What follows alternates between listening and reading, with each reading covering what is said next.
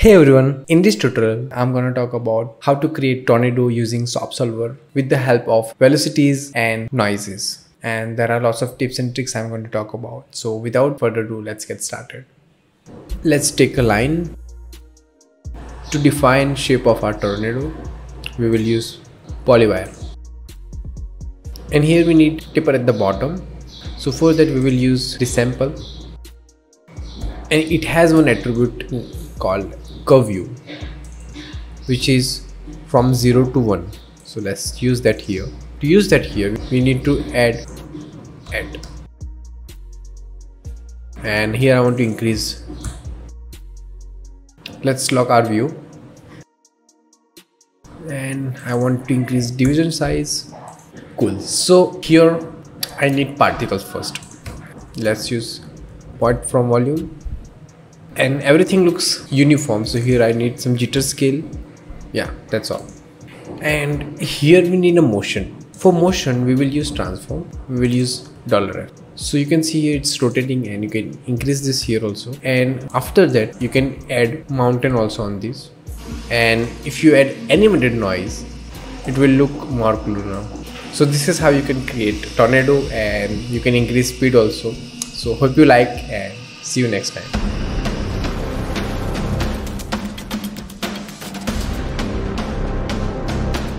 I hope you're still there. Okay, so we don't need all of this. It was that easy, but let's understand this. We need velocity in this motion. So how we can achieve that? And for that we will use concept called cross product. And let's just check how we can use that. So we will use warp. Let's just check our normals. So what I will do over here, I have this vector and I will use up vector. And what cross product will do, cross product will create this axis. So for every point it will do that. Let's just check over here. So here I will use cross product, and you can see here by default it has up vector. So all I have to do is connect this into first input, and let's just check. Yeah, that's all we want, and it's working fine. And I want this in velocity. So let's just check our velocity here. And I will transfer that velocity here. Attribute transfer from here to there. So let's just transfer velocity. That's all we want now. Distance 0. How we can use velocity to drive that simulation? Here I will use point triangle to do that, just for quick demo. So I have position. I wish to add that velocity on each frame. I'll multiply it. So let's just check, and it's too much, I guess. Let's just reduce it by 10. Right, so you can see it's working, but this is not the right way. All we need is a brain in the sense that we need to remember previous value to add current value. And how we can do that? For that we will use SoftSolo. And let me just explain what is SoftSolo quickly. Right, so I have this character, and Joey wants to save $5 each day. So how we can do that calculation? And on 5th day we have to remember, so what was total saving on 4th day, right? So that's how we can add $5 on 5th day. So to do that calculation, here let me just create $, and at the moment he has $0. So how we can use SOP Solver to do that? So let's just use SOP Solver, and let's go inside. And it has previous frame, right? So here I have to just connect this over here. Add $. I have that attribute dollars, plus I want to save $5 each day, and make sure you use out node, so it always stay on that frame. Now just let's flip this screen, and we need geometry spreadsheet to check that. Yes, so here, okay, we need $. It's okay. So now you can see here that it was 0. Now it's adding that value. So if I go to next frame, it will add, right? So it remembers what was the calculation on 11th frame. It will add $5 on 12th frame. So that's how we can use, and it's very useful in most cases. And let me just show you how we can use this in our example. Let's rename this Let's use SOP Solver to do that. And here I will use PointWalk, so it's easy to understand. Cool. So let's add that velocity.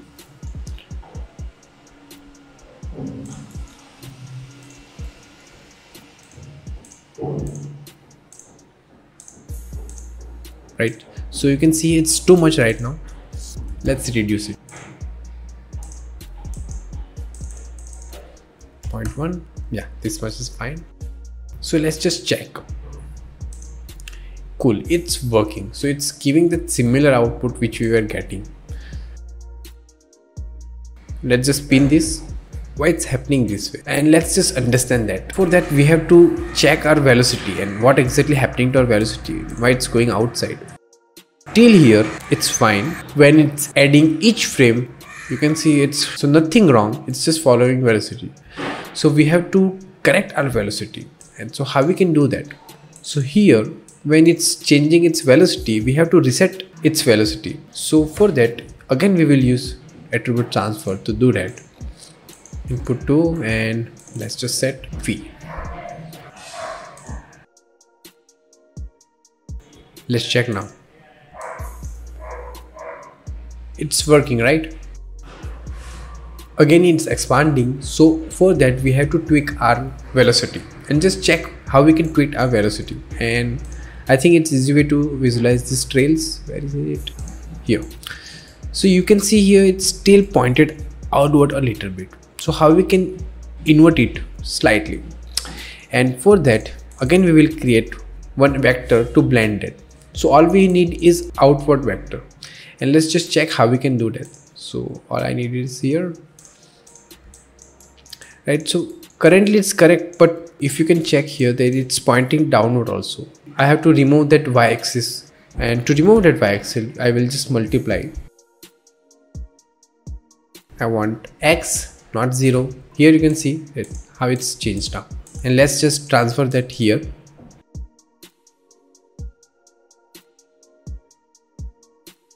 Now we have to blend this to value.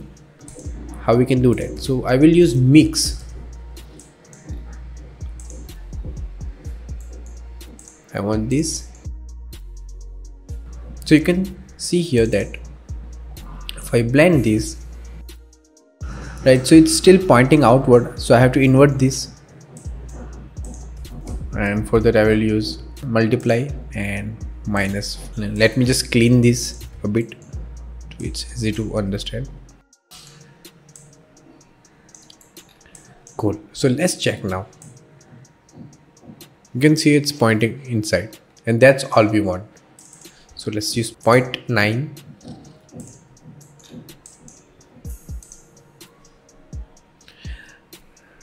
Right, so it's not expanding. Yeah, it's changing that position, but it's not expanding. And here I don't want that much.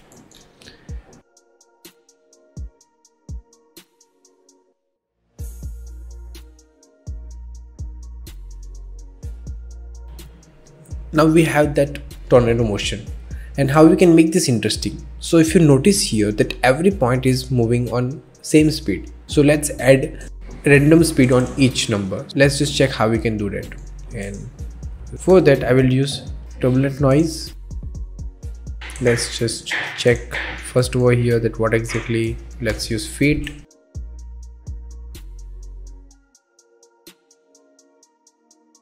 And we will multiply this here. Let's just check what we're getting over here. Now you can pin, and so you can see here now that everything is static. So here I want some motion in those points. It shouldn't be completely static. So you can see here that some points are moving slow and some points are moving faster.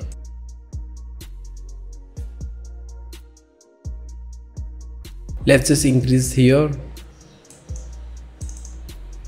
It's still like motion is, and I wish to use offset this also. You know that if it's like every point should get chance. So if it's moving noise, then we will get everything covered. And I think we can stay inside as it's pinned on the outside.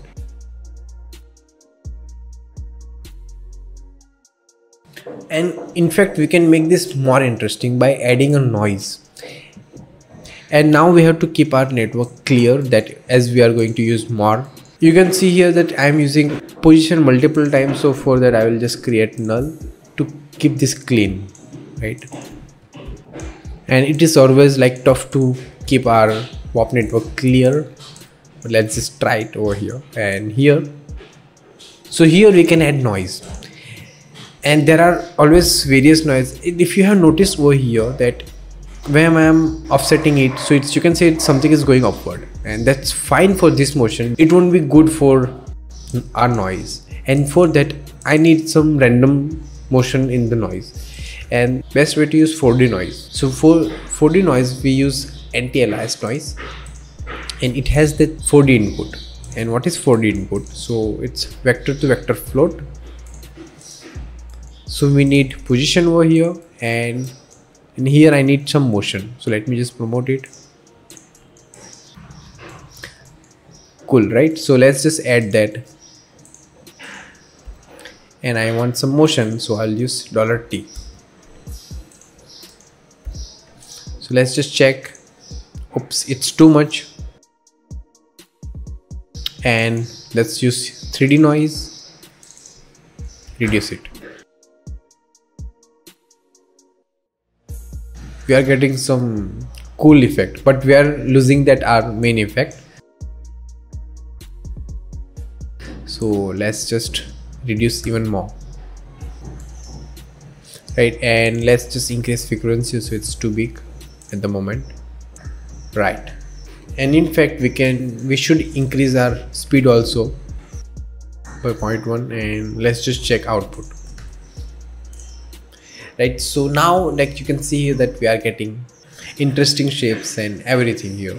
So here we have not used any pop network or something. It's everything created using our vector and some simple mathematics. And yeah, if you spend more time on this, and you can take this to next level, and also you can use same concept in DOP also, where you will get live pop forces, and to enhance this even more further. And I also like, it's not limited to tornado only, and here I have just created some other thing also, like you can create some interesting effect like this also. It's using the same concept.